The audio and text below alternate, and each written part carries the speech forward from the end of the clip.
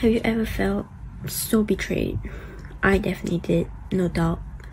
Sometimes I just wonder what I did to be treated that way. I was so unfairly treated compared to other people. I cherished you so much, to the point I might just as well take a bullet for you if I'm brave enough. But of course, you had to betray me. I didn't expect it, of course. And it was something that I hoped didn't happen. It happened so quickly and sudden. I woke up and you were no longer my close friend. I was disappointed, but I realized it was not worth it wasting my tears for you. I tried so hard to get you back, but what's the point if you didn't want me back, right? I can't force you to stay either.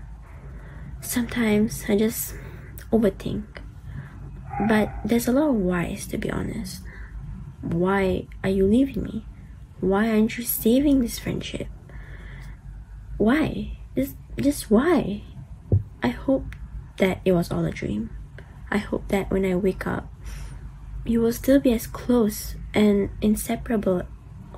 But I was wrong. Very wrong. It wasn't a dream, obviously. But from all of this, there was a learning point for me. I managed to find better friends that stayed by my side and I felt comfortable to be around with. But I would be lying to say that I don't miss you. But we have better and newer friends now, and I don't want to ruin that.